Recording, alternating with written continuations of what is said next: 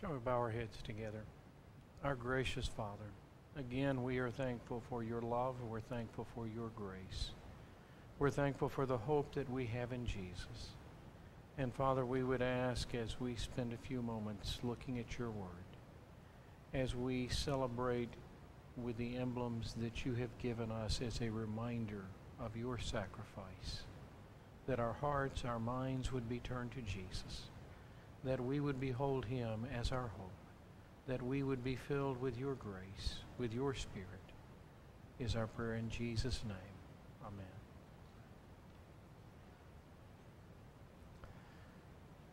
New. Simple little word. Do you like new things? Anybody here that doesn't like new things? Probably, you wouldn't admit you don't actually like. Some of us, we do like some old things too, though it's nice to have some antiques around the house. Apparently, I found out from Pamela I'm one of them, but that's okay.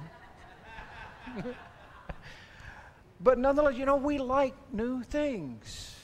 Just kind of new anything. We like new clothes. Now, I don't know, I may get in trouble, but ladies may like those a little more than men do, but we, occasionally like some of those too. I'm just curious, you don't have to raise your hand on this one, but have you bought some new clothes and they're still in your closet? They've never been used, they've never been worn, they're still new. Just that you can't take them back to the store and get your money back. It's amazing how wonderful it looks there in the store, and by the time you get it home and it kind of sits, it's just not as exciting. Very quickly, it wears off. We like new toys. We have different toys we like. If we're young, we like different toys than if we're old. What's the saying? The difference between the men and the boys is the price of the toys. I don't know if that's just limited to men, but nonetheless, we like them. We have our toys. As children, we have things that we like, that we play with, but how often? They don't last very long. The interest disappears very quickly. As adults, it may change in what we like, and it may change in how much it costs, but we have them. We like to have the latest. Maybe we don't always do it, but the latest phone, the latest technology, the latest computer, the latest whatever. We like them. Maybe you like new cars. I think most of us would like one. It's not always an option or a possibility. You might could guess what kind of new car the pastor would like. He's mentioned it once or twice, not often, but on occasion, he's brought it up. But, I have had people ask me, well, if you got that new Corvette, how long would it be before you really were tired of it and didn't want it anymore? I don't know. I think it would go quite a while. If anybody would like to test it and find out, feel free to talk to me afterwards and make arrangements to get it, and I'll keep it, and we'll see how long it lasts. But, the truth is, whatever it is, there's a point that it becomes old. New homes. Now, it's nice to have a new home. The moving part is never generally fun. But to have a new home, especially, if it's that kind of dream home, that one that you always wanted. But the simple question is, how many new things will last? The truth is there any new thing that will last? On this earth, no. Nothing on this earth, no matter how special, no matter how much I treasure it, no matter how much I take care of it, no matter what, it's not going to last. Now, the truth is, aside from the spiritual implications, most new things don't last very long anyway, do they? That new car, as soon as you drive it off, it's a used car. As soon as you take that new home from the store, it's not new anymore. Nothing in this world lasts. But Jesus, through Revelation, talks about when that will change, when everything will be different. Talking about the New Jerusalem, we talked about the millennium last Sabbath. And at the end of the millennium, as that holy city descends, The wicked surround the city and they are destroyed. And God starts over again. Verse 1, Now I saw a new heaven and a new earth, for the first heaven and the first earth had passed away. Also there was no more sea. Then I, John, saw the holy city, the new Jerusalem, coming down out of heaven from God, prepared as a bride adorned for her husband. Beautiful picture, you know. They talk about it. You know, every bride looks beautiful. Can you imagine what the new Jerusalem, prepared as a bride adorned for her husband, not by, our standards of what is impressive, what is beautiful, but God has adorned and has decorated and has prepared. Now again, we don't have time to look through the whole chapter and all the things it talks about the new Jerusalem. The size, the dimensions, the foundation, the streets made of pure gold. But Paul talks and he says, Eye has not seen, ear has not heard, nor has it entered into the heart of man the things God has prepared for those who love Him. Whatever you imagine, it's not even close. And I heard a loud voice from heaven saying, Behold, the tabernacle of God is with men, and He will dwell with them, and they shall be what? His people. And God Himself will be with them and will be their God. And God will what? Wipe away every tear from every eye. There shall be no more death, nor sorrow, nor crying. There shall be no more pain, for the former things are passed away. Do you look forward to that day? We can comfort, we can encourage one another, we can share tissues, we can give an embrace, but ultimately we cannot truly wipe away the tears so they don't come back. Like the way one person put it very simply, you see that job ultimately God Himself has saved, and on that day when everything is new, God Himself will wipe away the tears and then they will never come back. Until then, they flow from time to time. We understand, we accept, we sympathize, but we look forward to that day. Then He who sat on the throne said, Behold, I make what? All things new. Everything. And the beauty of it is, none of it will ever get old. There will be no, I don't hear like I used to. I don't see like I used to. I used to have hair. It was a long time ago. Everything will be new, and it will be perfect, and it will be beyond our wildest imagination. Then He who sat on the throne said, Behold, I make all things new. And He said to me, Write, for these words are what? True and faithful. There's a lot of things we hear, pretty much most everything we hear isn't really true, and it's not too faithful.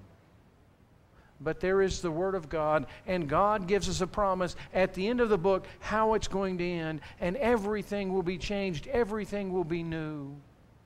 All of the things that we were afraid of in this world will be gone. There will be no more fear, there will be no more pain, no more sorrow, none of those things. They've all passed away.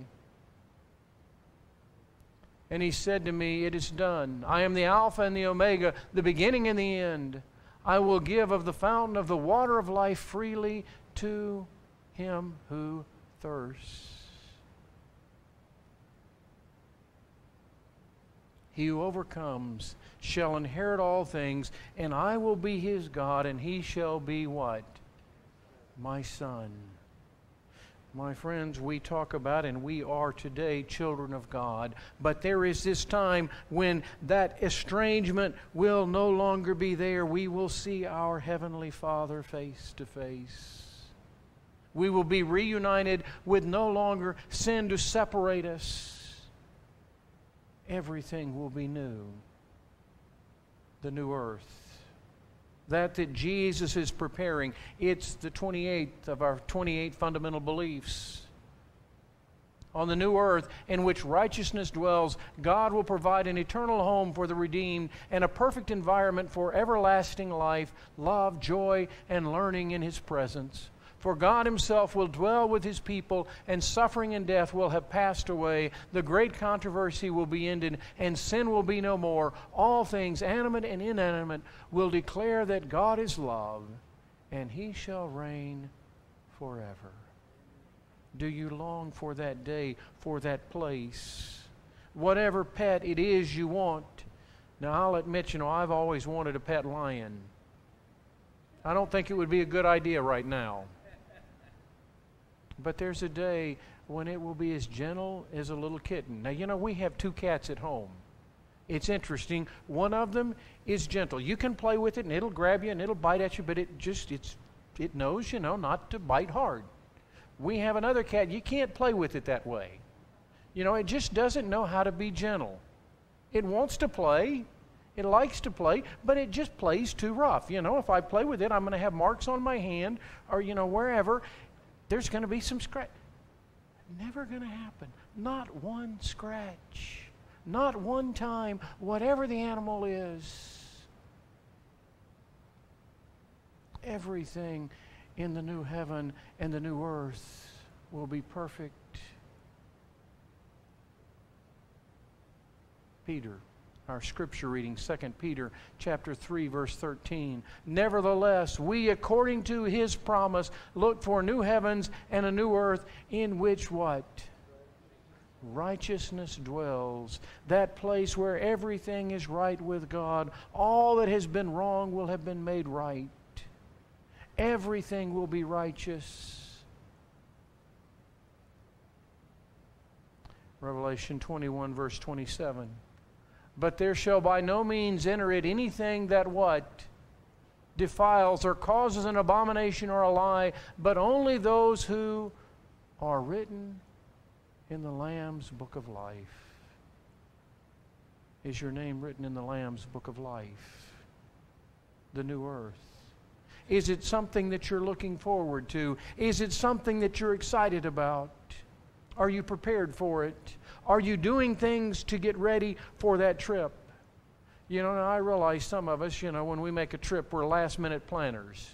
I'm guessing I'm not the only one here. Folks, I don't want to wait and start planning, start preparing at the last minute. Because the truth is, we're told that we don't know when the Lord is coming back. And we don't know when our time on this earth is over. We need to be prepared each and every day. We need to be right with Jesus. How do I prepare to be in the new earth?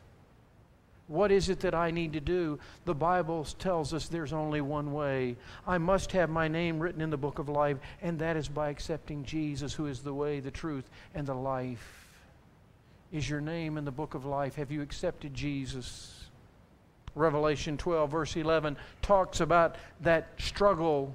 And the only way that any of us can be victorious, that any of us can be ready to meet Jesus when He comes. And they overcame Him by what? By the blood of the Lamb and by the word of their testimony, that they did not love their lives to the death. There is only one way to overcome. There is only one way to be victorious, and that is by the blood of the Lamb. It is the emblem that we're going to partake of, representing Jesus' blood. It is the only hope that we have for a new relationship with God. The only way to be in the new earth is to become new. You see, I must become a new person. The simple truth is, I wouldn't fit in the new earth. You wouldn't fit in the new earth. None of us as we are. We have to become new people. Now, I guess, we could say some of us have done that. We've accepted Christ. We become new. But even then, there's still some changes that have to take place. But I need to become a new person. I need to become a new creation. And it is only possible through the blood of the Lamb. The promise given in Ezekiel. I will give you a new heart. I will put a new spirit within you. I will take the heart of stone out of your flesh and give you a heart of flesh. I will put my Spirit within you and cause you to what? To walk in my statutes, to walk in harmony with God's Word. There is only one way you will ever be in harmony with this book, and that is with God's Spirit dwelling in your heart and in your life. Now, I may follow a few things in here, and the devil doesn't mind if I follow a few of them. In fact, he doesn't even mind if I follow the majority of them, as long as I don't follow all of them. As long as, I pick and choose, well, I'll follow what God said here, but I think here I'm going to do it my own way. And he's right, yeah, you do that. Good idea. I will put my Spirit within you and cause you to walk in my statutes and keep my judgments and do them. The only judgment that really matters is God's judgment. It's not what I say or what I think, it's what God thinks. Then you shall dwell in the land that I gave to your fathers. You shall be my people, and I will be your God. Forever, God will be united with His people. That land that God promised to Abraham, Isaac, and Jacob will be ours for eternity. And it will be better than Abraham ever could have imagined, or Isaac, or Jacob, or anybody else could ever have imagined, because God will make everything new. 2 Corinthians chapter 5, verse 17. Therefore, if anyone is in Christ, he is what? He is a new creation. Old things have passed away. Behold, all things have become new. There is that tension that we have in Christianity. Folks, how many of us are a new creation? I'd like to see a few more hands. I hope that, we all are. And yet there's the fact that, yes, I'm a new creation, and yet, I've still got some old things I'm still working on by the grace of God. But the beauty is, you see, God doesn't see me so much as I am. God sees me as the finished product. God gives me credit as long as I'm in Him. He knows where I'm going to end up. He knows what He can do. It's not about what I can do. We know that. I can do nothing. Now, I may fool a few of you, but I don't fool God. But God knows what He can do. All things have passed away. All things have become new. Do you want to be a new person? The Lord's Supper. We come together once a quarter to remember, to celebrate. It's about becoming new. It's about the blood of the Lamb. The emblem, the wine representing Jesus' shed blood, representing His gift. You see, Jesus is the only thing that can wash away our sins. The song, what can wash away my sins? Nothing but the blood of Jesus. There is only one solution to the sin problem in my life and your life. It's the same solution. We may have different sins. We may have different things we're struggling with, but the solution is the same. It is the blood of Jesus. Have you accepted His forgiveness? Have you accepted His gift? Have you accepted what He did for you, the blood that He shed for you, for us? Have you asked Jesus to change your life, to change your heart, to give you a new heart, to make you a new creation? The Lord's Supper is about accepting His life and His death.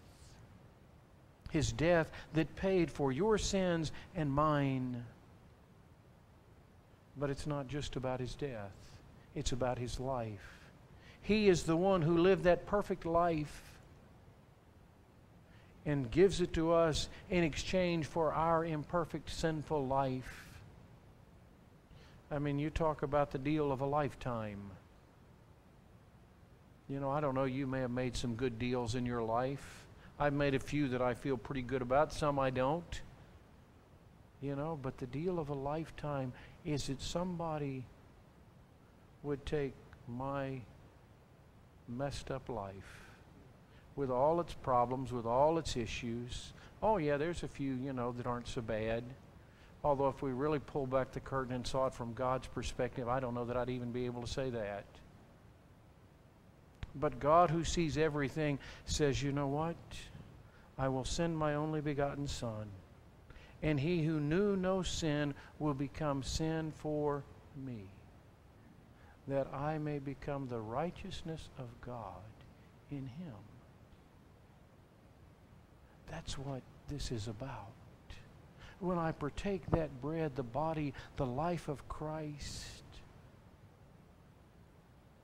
it is about Jesus living out his life in us each and every day. Paul says, I die daily.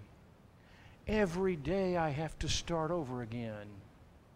And if I'm really honest, it may be more than once a day. Maybe several times a day. Jesus says we must deny ourselves daily and take up our cross and follow him. Every day we need the blood of Jesus and we need the bread of life. You know, I just can't help but wonder a little bit of a comparison. How many of you had something to eat today? How many of you plan on having something else to eat today? How many of you even maybe plan on having a couple of meals later today? I won't go beyond 3. But you know, I just wonder what would happen if I spent as much time eating literal food as I spend eating the bread of life. I wonder how many of us would lose a lot of weight. Now, I realize some of us can eat pretty fast, but I wonder. You know, we often don't miss a meal. You know, some of you talk to me about, walking around there, but I do eat when I get home. I don't miss a meal. I may postpone it a little bit, but I don't miss it. I wonder spiritually, are we that careful to make sure we don't miss a meal? That we take time to come to the Lord's table, to eat the bread of life, to have the living water that Jesus offers to each and every one of us. Would you like to accept Jesus' offer of his blood, of his body? As we come to the Lord's table, we're reminded of his sacrifice. We come in faith accepting his sacrifice. We acknowledge the truth that we are sinners and the only thing that we have to offer is our sin. And Jesus has everything we need. His perfect life, his perfect righteousness, his life, his death, his faithfulness. In a moment we will separate to wash one another's feet. And we do that to remind ourselves first and foremost, just as Jesus washed the disciples' feet, there is only one who can wash away our sins, and that is Jesus. But we are also reminded that we are called to serve as Jesus was willing to humble himself and take the role of a servant. It's kind of ironic, how dare any of us think that we're too good to do anything. Any kind of service, any kind of sacrifice. When we look at what Jesus was willing to do, it is a reminder that he comes to wash away our sins and that we are to serve one another as he has served us. Do you want to ask Jesus to wash away your sins? Do you want to ask Jesus to live out his life in you? That is what we come to this table for, to acknowledge what Jesus has done, that he is our only hope. That is his shed blood. It is his life. It is he that has washed away our sins each and every moment of each and every day. Would you like to accept his offer? Because it is the only way that we will be a part of the new heavens and the new earth. Our gracious Father, we cannot begin to fully comprehend the sacrifice that was made that we might have hope in a future, that we might have a hope of that new heaven and that new earth, where everything is made new, where there is no sorrow, there is no pain, everything is perfect. But Father, you have a work to do in our lives each and every day, here and now. We ask that you would help us truly to come to your table each and every day, to come accepting your forgiveness, your shed blood, that we will remember that the only way we can overcome is by the blood of the Lamb. That we would accept your broken body, your life that was sacrificed for us. That we would be covered by your righteousness. That we would be filled by your Spirit. That we would be used by your Spirit to share your love and to share your grace.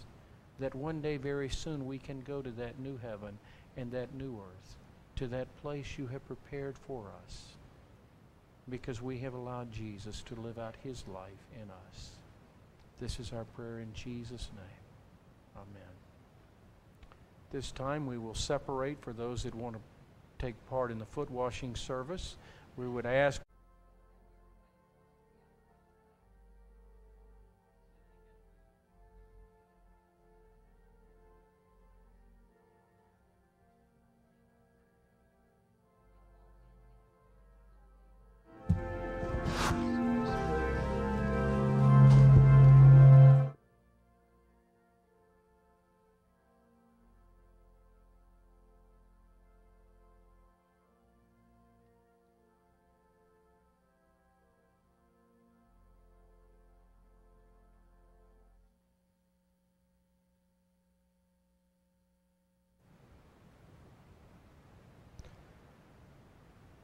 as we partake of the wine. Before we do that, we will have a word of prayer. Wes will lead us, a prayer of thanks for Jesus' shed blood represented by the wine. I invite you to bow your heads as we kneel.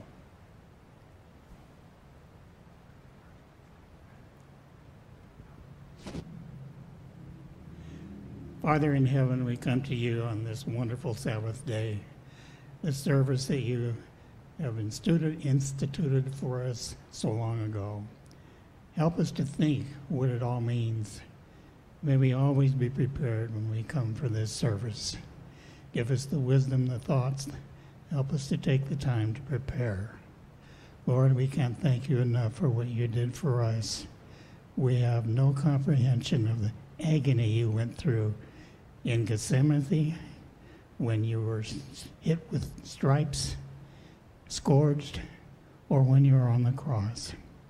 We'll never know, but we love you so much for what you've done. You've made it possible for us to be called your sons, for us to have an opportunity to spend a lifetime with you. Help us to so live that we will be there. We pray in Jesus' name. Amen.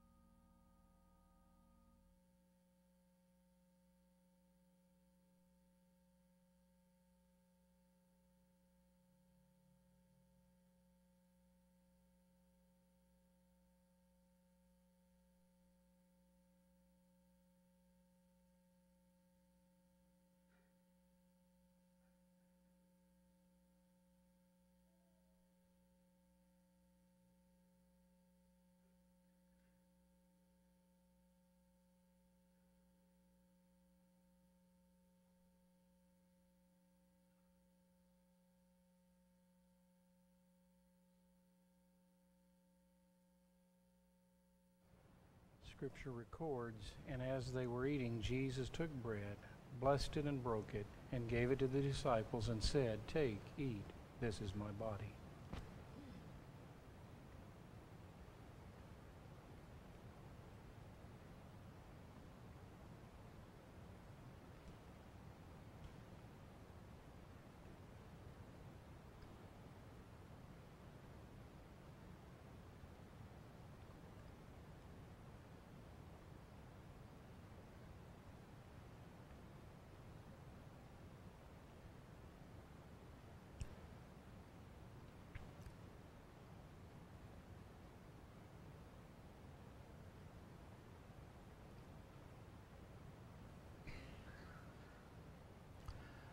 Again, I would invite you to bow your heads as we kneel and have a prayer of thanks for the wine.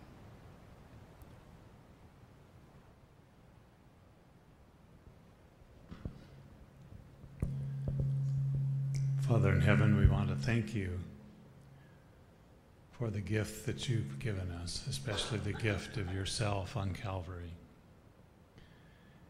And we thank you that not only was your body broken for us, but your blood was spilled for us.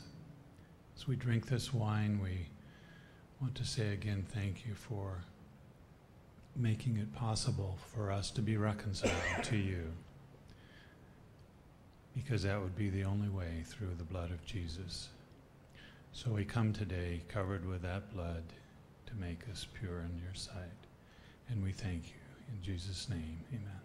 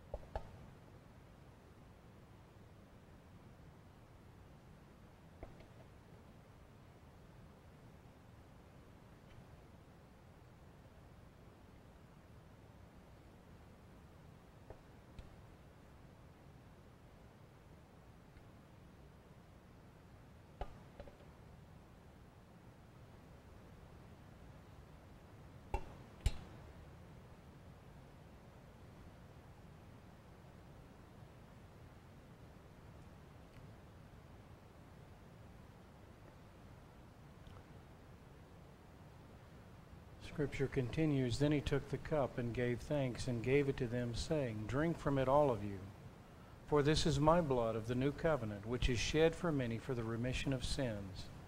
But I say to you, I will not drink of this fruit of the vine from now on until the day when I drink it new with you in my Father's kingdom.'"